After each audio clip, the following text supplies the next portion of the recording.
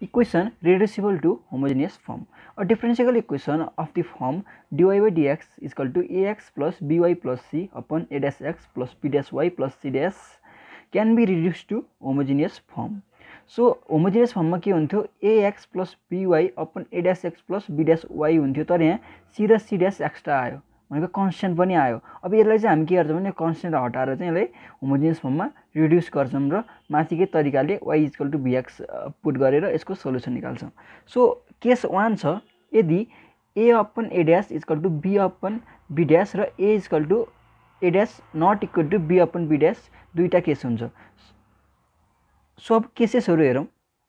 एउटा केस हुन्छ a upon a dash not equal to b upon b dash र अर्को केस हुन्छ a upon a dash is equal to b upon b dash। यदि यो a र a dash को रेशियो चाहिँ b र b dash को रेशियो सँग इक्वल छैन भने चाहिँ हामीले के गर्छौं भने put x equal to capital X plus h and y equal to capital Y plus k put गर्छौं एन्ड यहाँबाट डेरिभेटिभ गर्दाखेरि dy by dx भनेको के हुन्छ d capital X upon d capital Y हुन्छ। सो अब के गर्छौं यो dy by dx को ठाउँमा हामी यो क्यापिटल dy र dx पुट गर्छौं एन्ड x को ठाउँमा x प्लस h पुट गर्छौं y को ठाउँमा y प्लस h पुट गर्छौं। सो तल पनि x को ठाउँमा x प्लस h पुट गर्छौं y को ठाउँमा y प्लस h पुट गर्छौं। सो यहाँबाट हामीले भेरिएबलको फर्म र कन्स्ट्यान्ट फर्मबाट छुट्याउँछौं र यो कन्स्ट्यान्ट फर्मलाई चाहिँ 0 गर्छौं।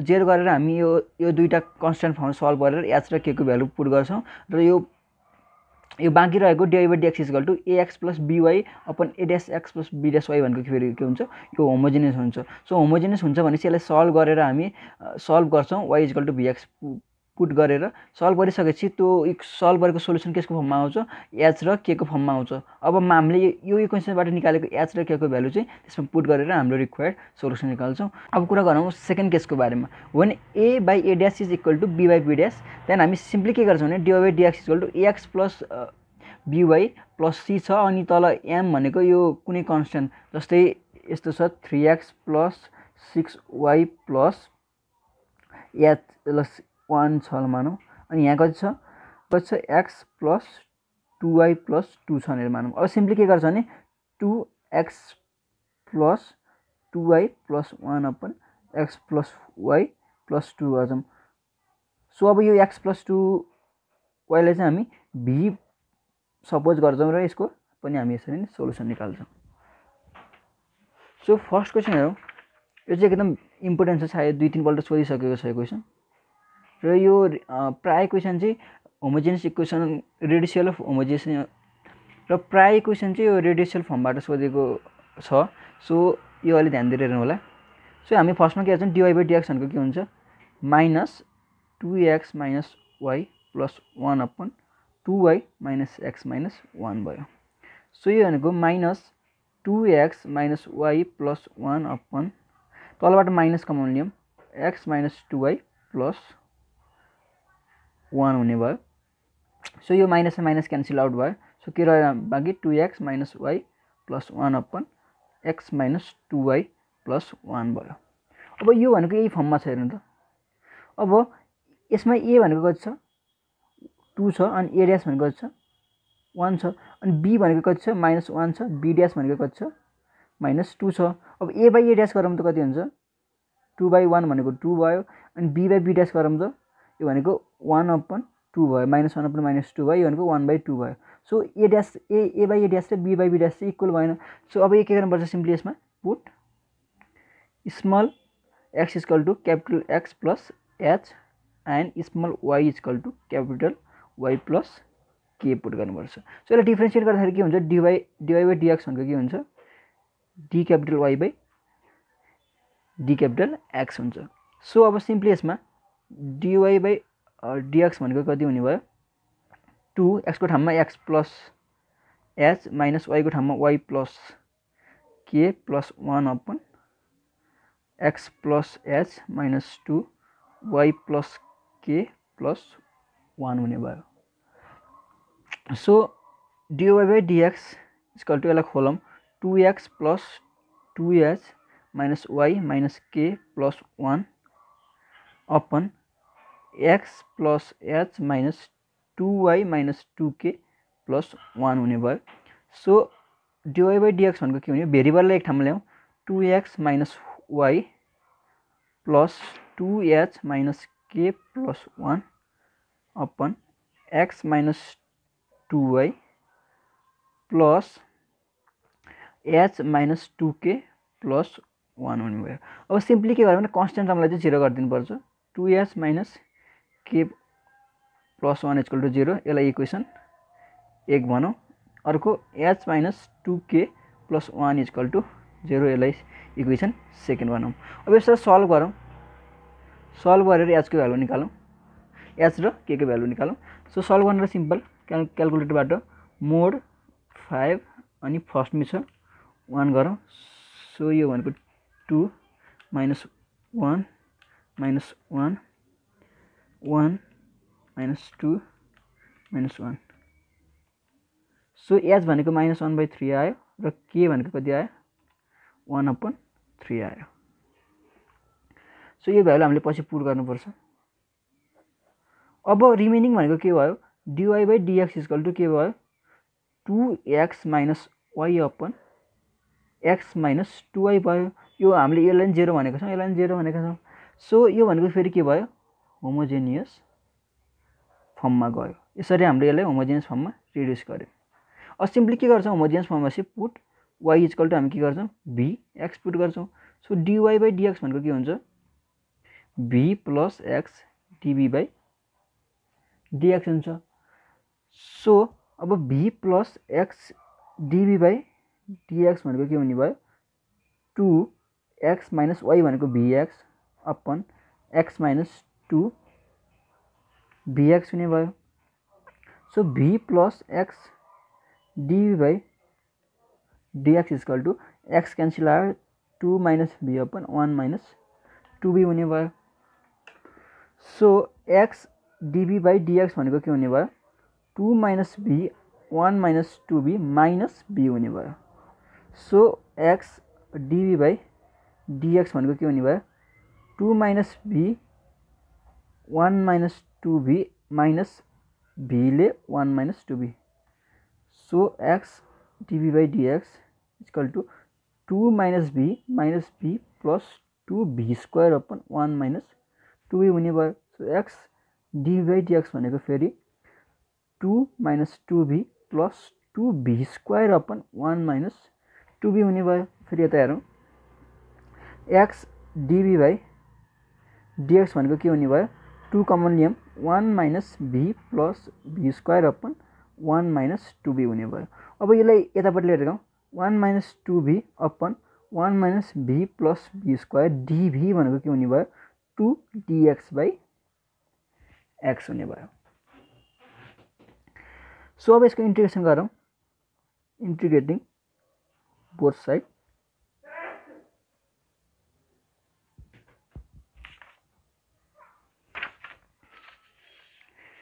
सो हामीसँग के छ 1 minus 2v dv upon 1 minus v plus v square equal to 2 integration dx by x छ। सो अब यसको इन्टिग्रेसन गर्नलाई यसको डेरिभेटिभ माथि छ कि छैन हेरौँ। यसको डेरिभेटिभ के हुन्छ 2v minus 1 हुन्छ तर माथि के छ 1 minus 2v छ। सो यसबाट माइनस कमन लियौँ त के हुन्छ 2v minus 1 dv upon 1 minus v plus v square equal to 2 यसको भनेको log x plus log c। So minus यो भनेको के हुन्छ केस फर्ममा छ f dash x upon fx dx छ। यो भनेको के हुन्छ log fx हुन्छ। सो यो भनेको minus log 1 minus v plus v square equal to 2 log x plus log c। अब हामीले यो log c हटाउनु पर्छ। log c हटाउनलाई यसको अगाडि 2 छ अनि यसको अगाडि माइनस छ माइनस 1 छ माइनस 1 छ यसको अगाडि 2 छ भनेपछि log हटाउनलाई सिम्पली के गर्नुपर्छ log 1 minus v plus v square minus 1 log को प्रपर्टी हो यो equal to log x square plus log c भयो। अब log हट्यो log 1 minus v plus v square को power minus 1 equal to log यसलाई x स्क्वायर c लेख्न सक्यो। So 1 minus v plus v square power minus 1 equal to x square c लेख्न सक्यो। So x square c equal to 1 upon के हुने भयो 1 minus v plus v square हुने भयो। So 1 minus b plus v square x square c is equal two 1 हुने भयो। So 1 minus b plus v square x square is equal two यसलाई 1 upon c भनिदिउँ ल। 1 minus अब v भनेको के हुन्छ y बाई x प्लस यो भनेको y square by x square is equal two 1 by c। So x square minus xy plus y square upon x square is equal two के हुने भयो 1 बाई c हुने भयो। सो यो र यो काट्यो x square minus xy plus y square is equal two 1 by c आयो। फेरि x भनेको के हुन्छ हामीले के सपोज गरेको थियौँ x is equal two capital x plus h भनेको थियौँ। क्यापिटल x भनेको के हुने भयो x माइनस h हुने भयो। त्यस्तै y भनेको के हुने भयो y माइनस k हुने भयो।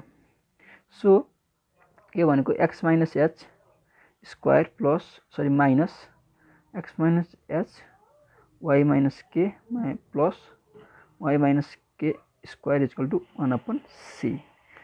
सो यो भनेको x square minus 2hx plus h square minus यसलाई खोलौँ xy minus xh minus hy plus hk plus y square minus 2k y plus k square is equal two के हुने भयो 1 by c हुने भयो।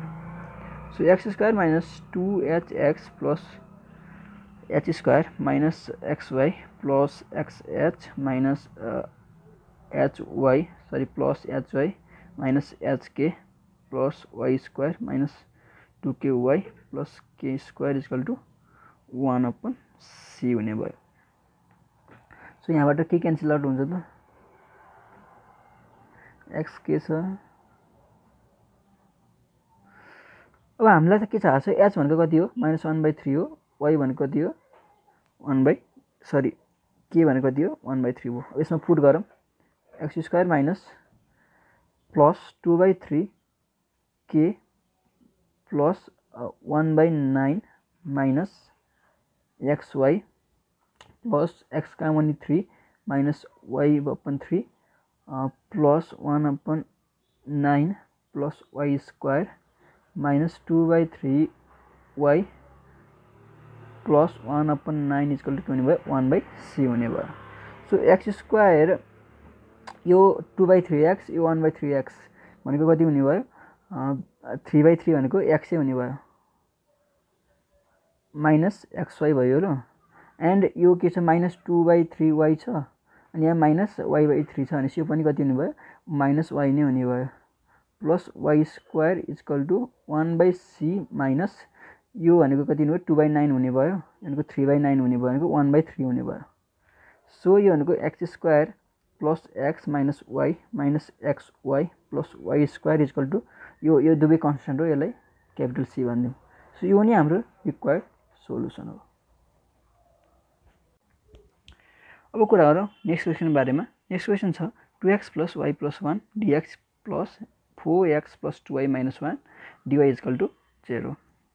सो यसको सोलुसन हेरौँ 2x plus y plus 1 dx is equal two minus 4x plus 2y minus 1 dy हुने भयो। So dy by dx भनेको फेरि के हुने भयो 2x plus y plus 1 upon 4x plus 2y minus 1 हुने भयो अगाडि माइनस हुने भयो। सो अब हेरौँ यसमा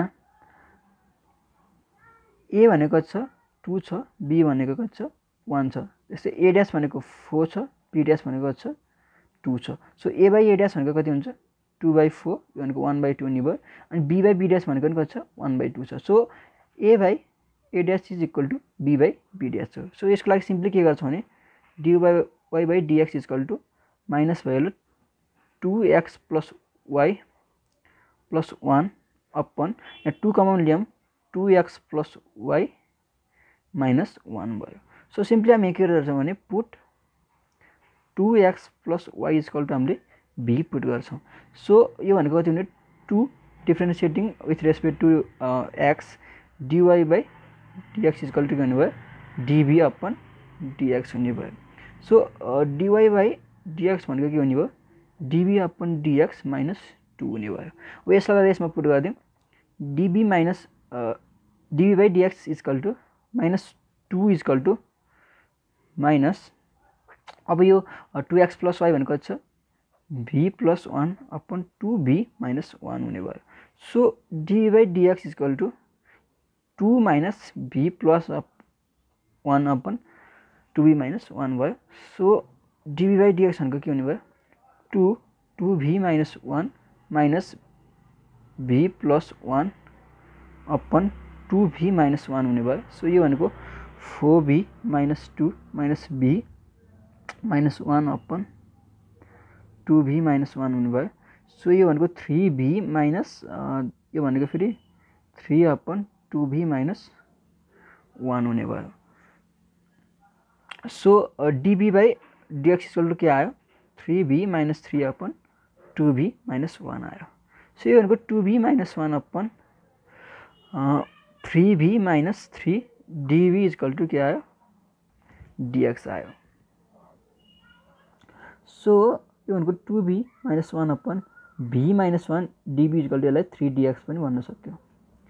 सो अब यसको इन्टिग्रेसन गर्नु बोथ साइडमा 2v minus 1 upon v minus 1 dv equal to 3 integration dx हुने भयो। सो इन्टिग्रेसनलाई सिम्पली 2 कमन लेखिदिउँ 2 कमन लिँदाखेरि के हुन्छ v minus 1 by 2 upon v minus 1 dv equal to 3 dx हुने भयो। सो यो भनेको यसलाई v minus 1 plus 1 by 2 हुने भयो v minus 1 dv equal to 3 dx हुने भयो। सो यो भनेको 2 v minus 1 upon v minus 1 plus 1 by 2 dv भयो यो dv upon v minus 1 equal to 3 integration dx हुने भयो। यो भनेको 2 इंटीग्रेशन dv प्लस 1 by 2 यो dv by v minus 1 भनेको हुन्छ log v minus 1 equal to 3x plus c। So यो भनेको 2v plus 1 by 2 log v minus 1 equal to के हुने भयो 3x plus c हुने भयो। Plus 1 by 2 log v minus 1 equal to के छ x plus c छ सरी 3x plus c छ। सो 2 v भनेको छ 2x plus y छ माथिबाट प्लस 1 by 2 log v भनेको 2x plus y minus 1 equal to 3x plus c हुने भयो। सो यो भनेको 4x plus 2y plus 1 by 2 log 2x plus y minus 1 equal to 3x plus c हुने भयो। So यो भनेको x plus 2y plus 1 by 2 log 2x plus y minus 1 equal to c। So यो नि यसको required solution हो।